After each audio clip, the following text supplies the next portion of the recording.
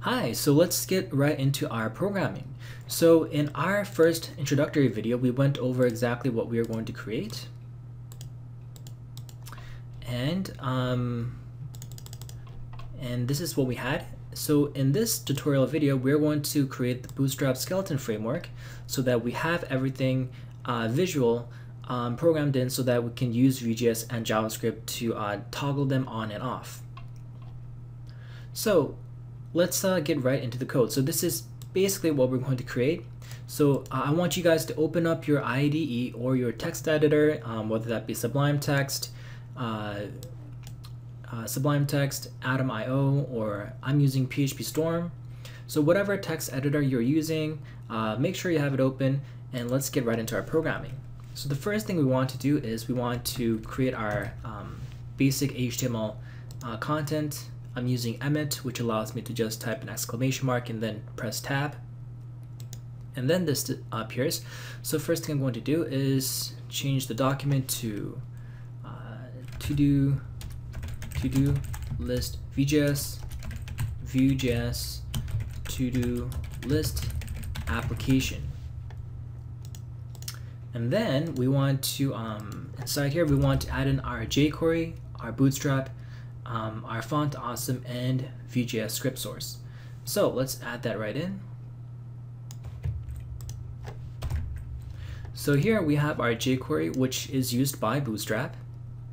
And you can go to jquery.com and download this. It's very easy to download. Just Google Jquery and you should be able to get the download or CDN links. I'm not here to show you exactly where to go download because downloading it is really easy. Just make sure, or you can even just copy straight this code and that should work as well. But just Google Jquery and you should be able to find the download links. And then go, you have Bootstrap, which is two files, which is a Bootstrap CSS file and then the Bootstrap JavaScript file. I have the minified version for both of these so that we can reduce load time. And then we have Font Awesome. Now, I have included it here. We aren't actually going to use Font Awesome, but Font Awesome is used by Bootstrap quite a lot. And I believe it's a very awesome application because it gives you really beautiful looking icons at the ease of your fingertips.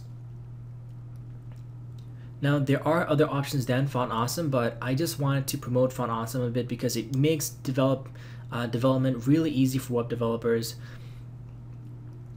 And it allows you to include design elements that makes your applications that much more beautiful and elegant. So it's always good to have something like this in the background so that when you want to use it, it's always there for you.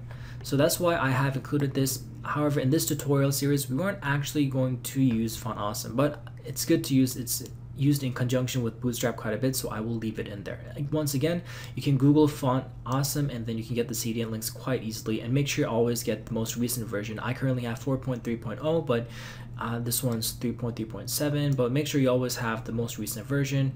And then finally for Vue.js CDN, we have it from unpackaged.com, and this one I will show you because this is a Vue.js tutorial and I want you guys to know exactly where I got this from. So Vue.js,